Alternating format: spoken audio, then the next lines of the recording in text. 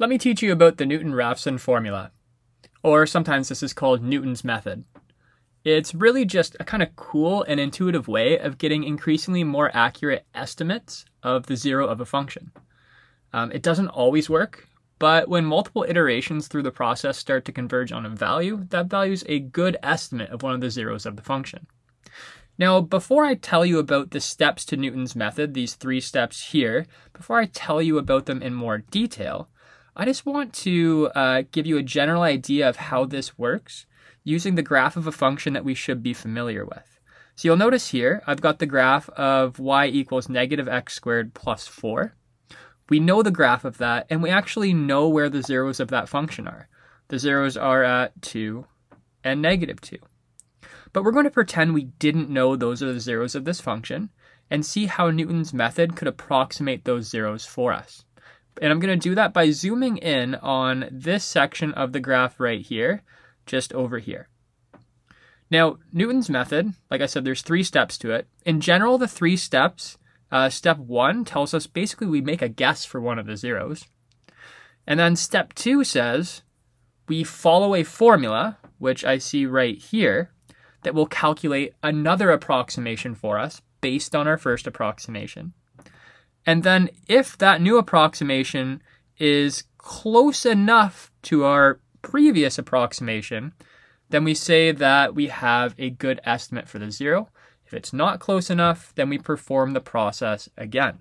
Before we get into more detail about that formula that's right here, let me just show you on this graph how that general process works. So if you remember, step 1 said you start off by making an initial guess where a zero for the function is. But let's say we didn't know a zero of this function was at 2. We had no idea there was a real zero right there at 2. And we guessed that a zero of the function was 0.5. We call that our first approximation. Now the function actually isn't at 0 at my x value of 0.5. Where is it? It's up here, a little less than 4. Now what we do is we find out where does a tangent line that touches the function at that point, where does that tangent line intersect the x-axis? So let me draw a tangent to the function at an x value of 0.5. Now that's not a perfect tangent line, but I think that does good enough for our example here.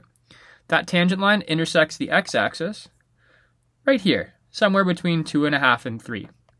Now that is not a zero of the function, but notice that my second x value, my second approximation, its distance from the actual zero, which I've highlighted in yellow, is a lot closer than the distance the initial approximation was from the x-axis, which I've highlighted in green. And the more we repeat this process, the closer the approximations are going to get to the actual zero. Watch, if I repeat this process again, at my second approximation, find where the function actually is. It's about right here. If I draw a tangent line to the function at that point,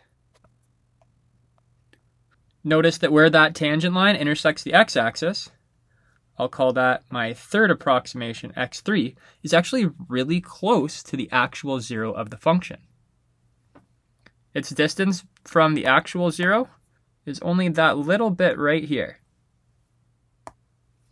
And if we repeated this process again, let me just zoom in as far as I can here and show you if I find where the function is at the x value of my third approximation.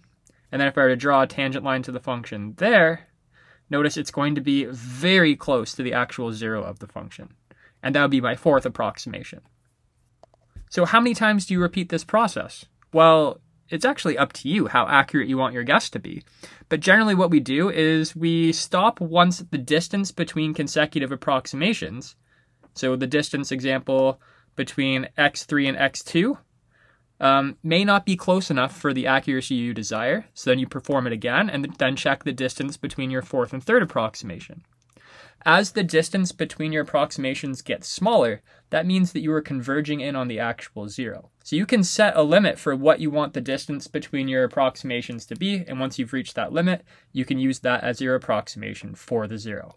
Another thing I want to point out is, why does the tangent line provide a good approximation for where the zero of a function is? Well, if we look at the tangent line at the x value of our first guess, notice it generally represents the direction the function is going, but obviously the function does curve away from that tangent line a little bit.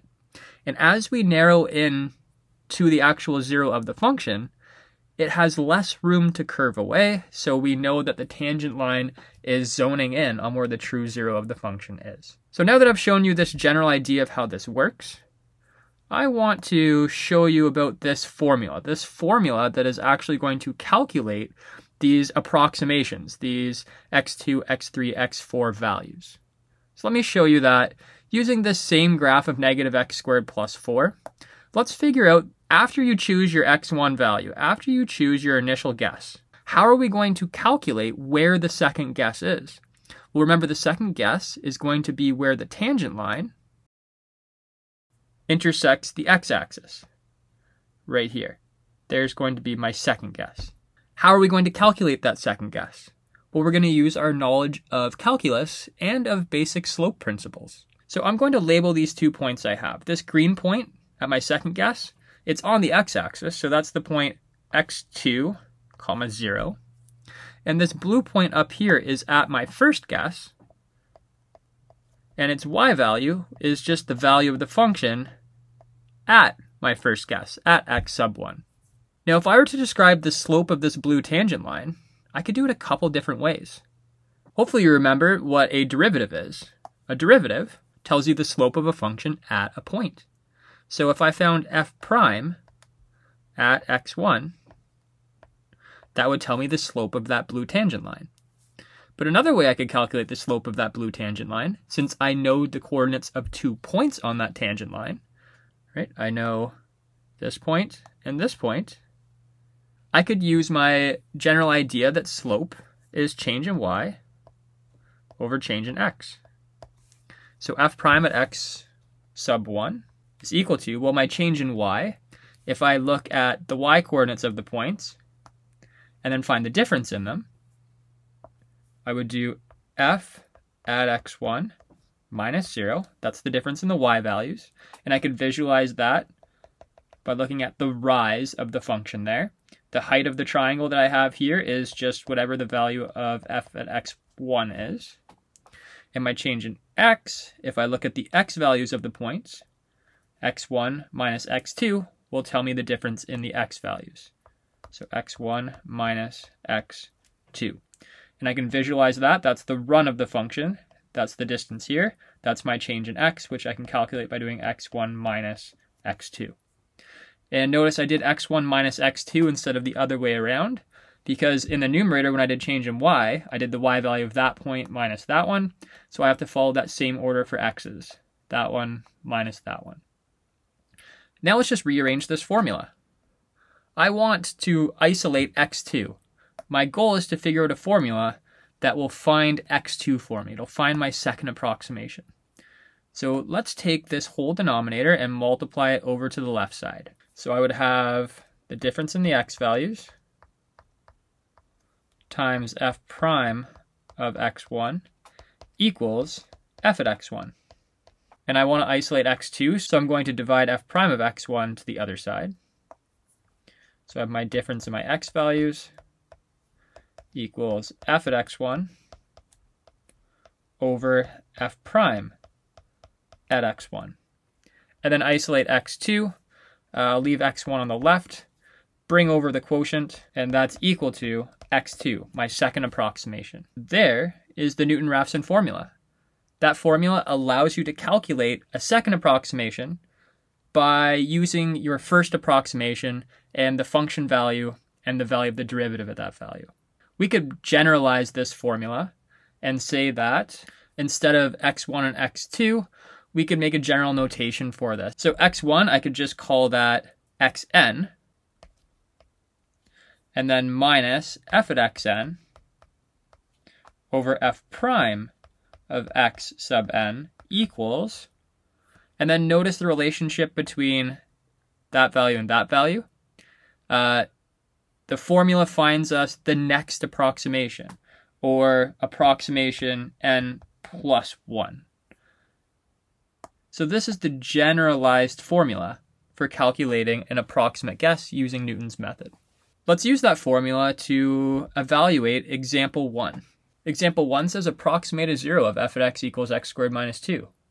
We'll perform 3 iterations of the process, and then we'll check how accurate the answer is after going through the process 3 times. Now, x squared minus 2, I actually know quite a bit about this function. I know generally what it looks like. X squared minus 2 is an x squared function moved down 2. And I know it has zeros actually at root 2 and negative root 2. We'll pretend we don't know that much information about it, and we're just going to guess a 0 of the function. So we don't know what the value of root 2 is exactly. I know it's bigger than 1, but it's less than 2. So we can use Newton's method to get a good approximate value of what root 2 is. So this is actually a cool method that can evaluate square roots for us, or at least get us really close approximations. So let's say we didn't know the value of root 2 at all, and we made our first guess of root 2 being exactly 1. Now I know it's not exactly 1, but that can be our first guess. That would be fine. We can use the Newton-Raphson formula, which actually, let me rewrite it here so you can remember. It says to get an approximation, we take the previous approximation and subtract f at that approximate value divided by f prime at that approximate value. So using that formula, let's calculate our second approximation. So x2 would equal, we take the previous approximation, which was 1, and we subtract f at 1 over f prime at 1. And we can get these values. It might be useful for me to write the equation of the derivative up here. If f at x is x squared minus 2, f prime of x is just 2x. So we'll do 1 minus f at 1. Well, 1 squared minus 2 is negative 1. Over f prime at 1 is 2. So I have 1 plus a half. That's 1.5, or 3 over 2. So my second approximation is 1.5. Let's get an even better approximation. Let's find a third approximation. We take the previous approximation, so 1.5, and we subtract f at 1.5 divided by f prime at 1.5. So this will give me 1.5, which as a fraction, I could write that as 3 over 2. Minus, if I sub 1.5 into the original function, I would get a quarter, or 0.25. I'll write a quarter. And if I sub it into the derivative, I would get 3. A quarter over 3, that's a 12th. And then as a fraction, my answer would be for this, 18 over 12 minus 1 over 12 is 17 over 12. If I wanted a decimal value for this, that's about, and I'll keep a lot of decimals, 1.4. 1, 6, 6, 6 repeated, so I'll end it with a 7 there. I'll keep 6 decimal places. There's my third approximation. Notice the difference between my first approximation and my second approximation is revealed to me by this value here. It's a half away. And then my difference between my second approximation and my third approximation is only a 12th away. So they're getting closer together. Let's perform one more iteration of this process. Right, it says do 3 iterations. We've done 1, 2. Let's do one more iteration of the process. Let's find my fourth estimate. So the fourth estimate, I take the third approximation, which was 17 over 12, and I subtract f at 17 over 12 divided by f prime at 17 over 12. So we would have 17 over 12 minus, and then if I evaluate those two, I get 1 over 44 when I sub it into the original function, and I get 17 over 6 when I sub it into the derivative. Now I could combine those fractions together to make 1 over 408. So that tells me that the difference between my fourth and third approximations is only going to be 1/408th. So my approximations are getting really close together. And if I subtract 1 over 408 from 17 over 12, that would give me 577 over 408. As a decimal value, that is about 1.414216. So I kept 6 decimal places again. So I performed my third iteration through the process and noticed that these values, my estimates, 1, 1.5, 1.416667, 1.414216, they're converging on a value. They're converging on that root 2 value. So let's write down what Newton's method found for us. Newton's method just approximated root 2 for us. Newton's method said root 2 is approximately 1.414216. It's saying that's approximately where a 0 of the function is, and we know there's a 0 of a function at root 2. Therefore, this method is telling us the approximate value of root 2 is this. Now, let me just write here Newton's method. Now, how accurate was this? Well, if you were to ask your calculator what the square root of 2 is, your calculator is going to say that root 2 is about 1.414214. So that's what your calculator would say. Look how close Newton's method got us. And if we were to perform another iteration through the process, it would get us even closer. So what's the difference here? We were only off. The error from Newton's method was only 0.000002, right? Notice the first 5 digits of the answers were the same, right? Notice if you look after the decimal place, the first 5 digits are the same. So hopefully you can see how Newton's method gets us such an accurate answer. Jensen